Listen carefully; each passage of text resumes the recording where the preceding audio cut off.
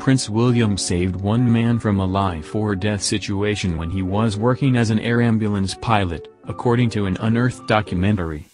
Prince William is the second in line to the throne, and is expected to one day be king, and his wife Kate Middleton will be queen consort. While he is now a full-time royal and spends his time with charitable organizations and working on his trust, the Royal Foundation, the Duke of Cambridge used to have a page role within the East Anglian Air Ambulance. He took on this position after almost 5 years as a helicopter pilot with the RAF's Search and Rescue Force, and it is believed to have influenced his later work with mental health charities. In the documentary Prince William at 30, uploaded to YouTube in June 2012, keen climber Richard Lloyd revealed the time when William quite literally flew to rescue him, when he was stuck in Snowdonia National Park, in Wales. Mr. Lloyd said he was caught in a life-or-death situation. He said, "My foot slipped on a wet rock and I fell over very awkwardly and fell out and started screaming in pain because I knew something was very seriously wrong." People who know the Welsh mountains, the weather closes in very quickly, the clouds were coming in and I was having a few problems near the end. I was literally sort of shivering when they actually came for me. He said it was spectacular when the helicopter came to collect him, adding, "I just remember feeling like, oh goodness, what have I done?" William flew the helicopter down to Mr. Lloyd, and with his team, airlifted him to hospital. Mr. Lloyd's sister said, "When I spotted that it was Prince William's, immediately it was shock, and slight disbelief. I kept having a little peep to see whether it really was him. Although he was also being discreet, you could tell that it was Prince William. I ran up to the stretcher where they had taken him to the hospital and I just looked at my brother and said, 'That's Prince William.'" Mr. Lloyd added, "I've got so many jealous comments, especially from women." Describing his role separately, William said, "When you're flying along at night in Snowdonia Mountains, and you've got 40-knot winds in the clouds down to about 200 feet and you're trying to get through to find someone who's either broken a leg or is lost on the hill, it gets quite interesting. You have, all four of you, put your brains together and your skills and hope you can actually help." William also praised the service in the documentary. "I'm very privileged to fly with some of the best pilots I think in the world." Royal expert Roy Nicka said, "The decision to serve at RAF Anglesey is absolutely evidence of Prince William's desire to lead as normal a life as he can as possible in extraordinary circumstances. He is a member of the royal family, but he is also, first and foremost to Prince William, he is a serviceman."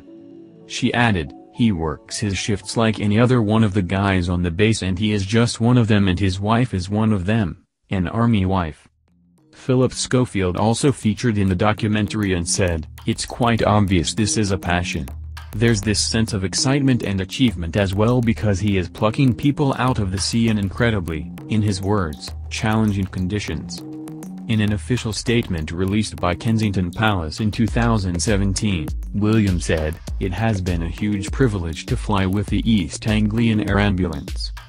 Following on from my time in the military, I have had experiences and this job I will carry with me for the rest of my life, and that will add a valuable perspective to my royal work for decades to come."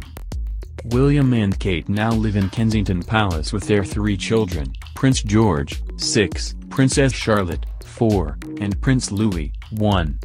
Since leaving the service, William has spearheaded the campaign called Heads Up, which aims to raise awareness of mental health.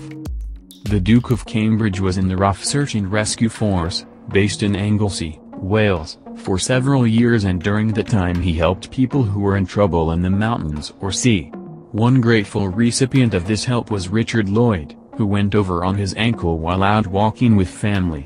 A documentary Prince William at 30, uploaded to YouTube in June 2012, said, "William's skills were called into action when Richard Lloyd found himself in a life-or-death situation whilst walking in Snowdonia National Park."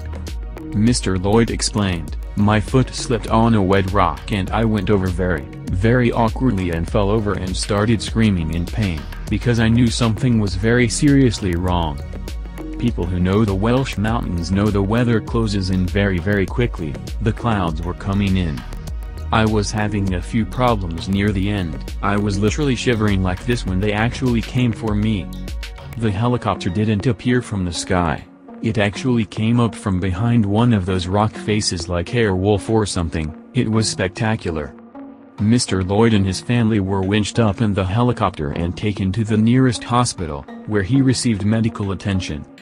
Mr. Lloyd's wife Mary Jane described the moment she realized their savior was in fact Prince William. She said, "When I spotted that it was Prince William, immediately, it was shock and slight disbelief. I kept having a little peep to whether it was really him, though he was also being discreet. You could tell it was Prince William." She explained how she ran up to her brother and husband on the stretcher when they landed and said, "That was Prince William." Mr. Lloyd joked that he has had many jealous comments from women about getting to be rescued by the dashing prince. Prince William himself has spoken about how proud he is to serve in this branch of the RAF, which he did for nearly 4 years from January 2009 to September 2013, before and after his wedding to Kate. He praised the commitment and skill of his fellow servicemen in the documentary. He said, "Search and rescue is a massive important part, and all you need to do is ask all the people who have been helped. I think they're the ones who could give you a better answer. Certainly from my point of view, having witnessed it for the past few months, I'm incredibly proud to be amongst such committed guys and very privileged to be flying with some of the best pilots in the world." After leaving military service in 2013, he got a civil pilot's license and took a full-time position in the East Anglian Air Ambulance. He left this position in July 2017 to take on more royal duties on behalf of his grandmother the Queen.